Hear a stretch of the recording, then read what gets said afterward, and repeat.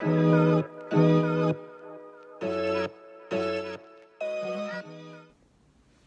y'all, this is Belle and this is the Belle Perspective. I am back with another video. This one is going to be about a new book that I am reading and I really want to share with you all and encourage you to get it so that we can talk about it here live. So, the book is called The Love Songs of W.E.B. Du Bois. I like calling it Dubois. I like calling him Dubois because it makes me sound like I'm fancy and I possibly speak French when I don't.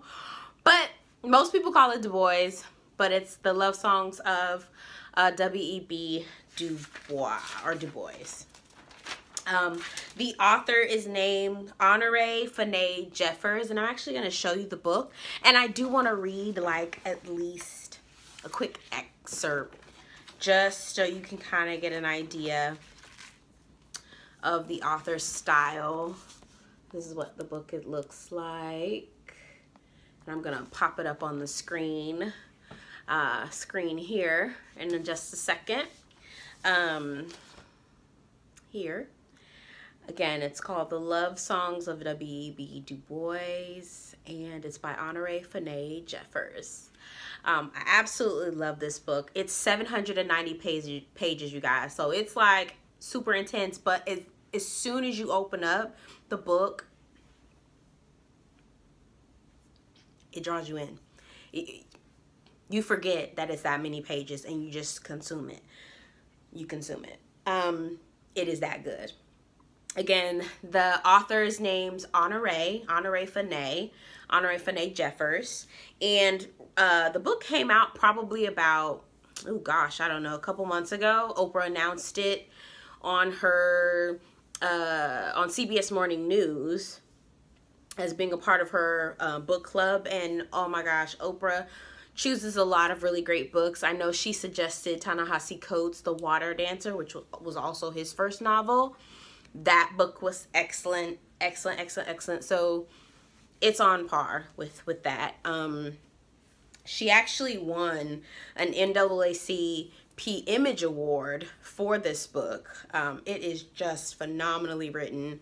One of the reasons why I love reading so much is because you can read and imagine what things look like in your mind. And you know, you can watch a movie, you can watch a show and things like that, but it never seems as grand or as grandiose as the images that you imagine. And so that's one of the reasons why I really enjoy reading, and I also enjoy reading the book first before I like watch it on TV or watch the movie or anything like that, because a lot of times what I imagine in my mind is much grander than what they present in, you know, Hollywood if it's an adaptation. Anywho, so I'm encouraging you to grab the book. It basically, and again, I'm just kind of going, I'm looking down because I'm looking at my notes. I actually need to figure out how I'm going to put it up here so I can stop looking down, but you know, that's another struggle for another day. So she currently, actually as of September of last year, she is in talks with Shondaland about her book. Now, y'all know Shonda Rhimes. Shonda Rhimes is behind Grey's Anatomy, which I loved. I fell off Grey's Anatomy because it was way too many episodes, but Grey's Anatomy, How to Get Away with Murder, which I absolutely love. Bridgerton, like she's behind some really great shows and really great writing and really great content. So we'll see if it becomes a TV show or a movie or something like that.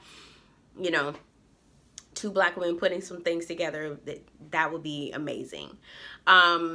She says she'll never write a book like this again. And Honoree she's written other works, but they're not novels. It's poetry is what she typically writes. That's what she's typically comfortable with, is writing poetry. And so she decided that she was going to start writing a novel, and it just kind of picked up on its own. And I really enjoyed what she talked about with her process, but we'll get into that. So the book is about a girl named Ailey Pearl Garfield, spelled A-I-L-E-Y, Pearl Garfield, and it talks about all the ancestors that took part in creating her.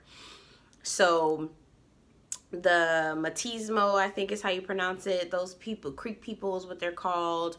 The Africans that were shipped over, the way they intermingled, all of the different elements, all of the different ancestors that created Ailey Pearl Garfield. And then Ailey Pearl Garfield's life and her family interaction, and where her placement in the circle of life and all of that. So it's a very detailed account. And it talks about Ailey's ancestors and her people, and it spans all the way from pre-colonization to the horrors of Jim Crow, and it tackles childhood sexual abuse, colorism, and so many other things. And it's just such a well-written book. It's just such a well-written book.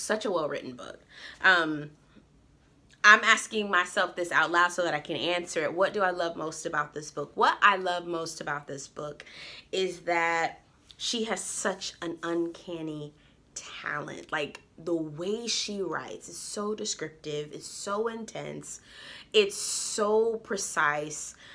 It's historically accurate. She had to do just years upon years of historical research to make this historically accurate. It's just such a great body of work. It's compelling. It's intense. It's funny. It's refreshing. It's such a great book. Such a great book. So I really encourage you. Again, I'm gonna post the picture here. The Love Songs of W.E.B. Du Bois by Honoree Fanonne Jeffers. She's chef's kiss. Just a couple things from the article before I read a quick excerpt from the book. And so in the CBS Morning News interview that she did, this is where Oprah announced that she was going to have her a part of the book club, which was pretty cool. She didn't even think that Oprah really was calling her. So Oprah literally had to like say, no, I am Oprah Winfrey. This is not a prank. You're going to be a part of my book club. She talks about her writing process, and I almost started to cry because I felt like, I don't know, I'm a dreamer. My dreams are very, they're almost like movies. Sometimes I wake up and I'll have a whole movie in my mind of different things that may have happened. Sometimes they're prophetic. Sometimes I see things and it happens, or I'm a dreamer. And so sometimes you feel kind of awkward, like no one else does that. That's kind of weird, whatever. She started writing this book, right? Started writing this book, and she would go to sleep and she would wake up in her dreams. She would be visited by these different black women, completely, totally different black women. And she didn't understand what they were saying to her. And so as she was writing the book, she realized that these were Ailey's, who was the main character of the story that she's writing about. They're Ailey's ancestors. Isn't that amazing? So what she did was gather all the names of the people, and she just created this in her mind of all the people that were visiting her in her dreams, created storylines for them, created an ancestral track for them, made it all fit together, right? And made sure that it was historically accurate, tied them all together so that they can fit to be Ailey Pearl Garfield, the main characters' ancestors, and where they all came from, their storylines, their backgrounds, their mothers and fathers, their grandfathers, their uncles, their aunts, and everything that influenced them to become and that molded their world in order to produce Ailey Pearl Garfield all the way down centuries later. What a beautiful process. She dreamed about it. Isn't that amazing? Oh, and she said that these black women just kept visiting her in her dreams, different women.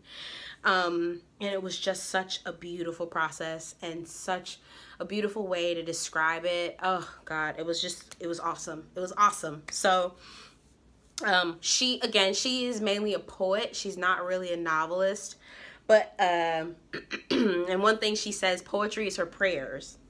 And it makes sense because that she is a poet, because the way she writes, it's extremely poetic. Like, that's the theme throughout the book. It's poetic, the way she writes, but not over poetic where it's like, really? I'm gonna read a page or two so that you can kind of get an idea of what I'm talking about, because I really want to encourage you to go get the book so we can talk about it. I want to talk about it. I want to go live. I want to do some book club stuff, talk about it, find some other books, discuss it, and really kind of grow from this, and determine some things that we can talk about and take it from there. Anyway, so she says poetry to her is prayer. She wakes up in the morning and she has language in her mind and in her heart, and it is part of her prayer. And so I'm just like, wow, how amazing is that, to be able to take the spiritual and tie it in with a historical aspect and be able to create a book that's historically accurate, that is satisfying the spiritual requirement, I guess. I won't even say the requirement, but the spiritual side, because I do believe in ancestors, and I do believe that the ancestors do come speak to us in more ways than one. And so for her to be able to do that is just phenomenal. So I encourage you to go get the book, go read it. Yes, it's 790 pages, but I mean, immediately once you pick up page 1, you're gonna be on page 300 in no time. You will get there. It's an amazing book. Yeah, amazing book. So before I end this live, I did want to go ahead and read something real quick. I won't read the whole book, obviously 790 pages. I ain't trying to sit up here and read all day, but as I read more, I'm gonna read up to probably page 400, take a break, and then discuss it with my book club, and then I will keep trying to make videos to talk about it, and hopefully if more people get in the comments and tell me that they bought the book and want to talk about it, we can go live, or I can create some more videos reading the book to you all, whatever we decide. So anyway, again, Honoree Fanonne Jeffers, Miss Jeffers, we appreciate you writing this. We appreciate the labor of love. This is an amazing book. And I'm going to make it my duty to let people know worldwide about this book. She said that it was a love letter to Black women that look like myself, Viola Davis, Whoopi Goldberg, Black women, unambiguously Black women, and Oprahs in the world. And so this book is a love letter to you all. Anyone can read it. You don't have to be a Black woman. You don't have to be Black, and you don't have to be a Black woman. But it is a love letter, an open love letter to Black women who are unambiguously Black, and that don't necessarily align with the typical standard of beauty, but are all beautiful in their own right. And so this is a beautiful love letter, and I encourage you to get this book, The Love Songs of W.E.B. Du Bois by Honoree Fanonne Jeffers. So I'm going to start. I'm going to just pick. I like the period times, because the book switches between historical and also the now, and I like the historical part the most, so I'm going to pick a part from here. This is talking about her great grandfather Miko, and how he became a man, and the village becomes a farm, is what it says. So 20 years has passed and a new century had begun. Since Nyla had given Miko his first cow, much has changed in the village and in the people's land near the Oconee River. More white men along with their wives and children have pushed further west, bringing their ways of collecting days on paper instead of recording moons. There were many small battles between the Creek people and the whites, for they had brought cattle and pigs with them, which trampled the land, and they too killed too many deer. Bushy Hair had inherited the tendencies of the Comorodie panther, and though he had stiffened in age, when young men from the village began to fight the white men, the children and grandchildren of Englishmen and Scotsmen, Bushy Hair was filled with red courage and rode into battle. He died in one of these fights, and his name was sung with grief and gratitude. Yet battle was different when it occurred on paper and in assaults on the mind. The white men, the Americans, wanted everything and did not respect the ways of the people. Even those who represented themselves as friend encouraged domestication among Creek men, that they should farm the land instead of letting women do it. The most annoying were the Christian missionaries, who intruded at odd times to advocate baptism and the romantic practice of the man on top instead of on the bottom or from behind. They insisted that anyone civilized knew the latter two were unholy and moreover encouraged the rheumatism. After his uncle died, Miko felt more confusion, especially when the elders of the place in the middle of the tall trees decided to combine their village with another. Nyla begged her son to move with her, but his desire for property, a hankering he had inherited from his father, became stronger, and his father was a white man. He wanted to make his own way, and it pleased him. After that, the villagers left. He could walk the land and knew that he owned it all. As he had in his childhood, he whispered to himself, "Mine, mine." This was land Miko could give to his children after his death, a legacy for he had married as a young man. Miko and his wife Mahala had twin sons and a third son. Each had American names, as Mahala had insisted. Then, when Miko thought that Mahala had gone through the change, for she had stopped her intervals in the moon house, the only Creek way she followed, Mahala had become pregnant and gave birth to a little girl. Her mother named her Eliza, but her father called her Lady. Mahala was a mestizo, the daughter and granddaughter of mixed-blooded children of white men who had mated with Creeks. Mahala's skin was very pale, her hair light brown, and her eyes blue instead of brown. She had met Miko at the trading post near family's home by the Oconee River. Mahala's father had impressed upon her his own ways. The women should obey their husbands, and after Miko and Mahala married in a tiny Christian church near the trading post, she had moved her belongings to his village and his house instead of Miko following his wife as a proper Creek man did. In fact, Mahala did not even speak the language of the people. Her parents had forbidden it in their home, and when Miko spoke to their children in his dialect he had taught them, they responded in kind. Mahala grew petulant. She accused her husband and children of making fun of her, and insecurity made more potent when they laughed at her in reply. Mahala was ambitious for her husband, and at their biannual journeys at the trading post, she urged him to buy another cow as well as a couple of pigs. These trips allowed her not only to visit with her parents, but to covet the lifestyle of the whites. In addition to livestock, Mahala began to bother Miko to purchase slaves. Though his wife was unaware of his Negro blood, he was sensitive about the idea. He had seen slaves before, naturally, though they had been Creek. The village had kept people in bondage because of a revenge trade in the aftermath of a murderer, or when captives were taken in war, yet buying a person who had not committed any wrong or whose clan or village had not transgressed did not sit well with Miko. Still, his wife pushed him, and one summer, when a slave trader found his way up the path to Miko's farm, he paused to speak to the man. I'm not going to keep reading. I'm going to stop here. He ended up purchasing an enslaved person. I could keep reading. This is Ailey Pearl Garfield's great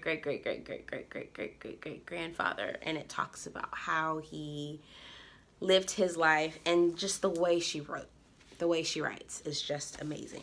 Anyway, so I encourage you to get the book, The Love Songs of W.E.B. Du Bois by Honoree Fanonne Jeffers. I encourage you to get the book. It's on Oprah's book club list. Anyway, and we'll talk about it down in the comments. I hope you grab the book. I hope you enjoy it. Let me know what you think in the comment section. And my name is Belle. This is the Belle Perspective, and I will see you again soon. Peace.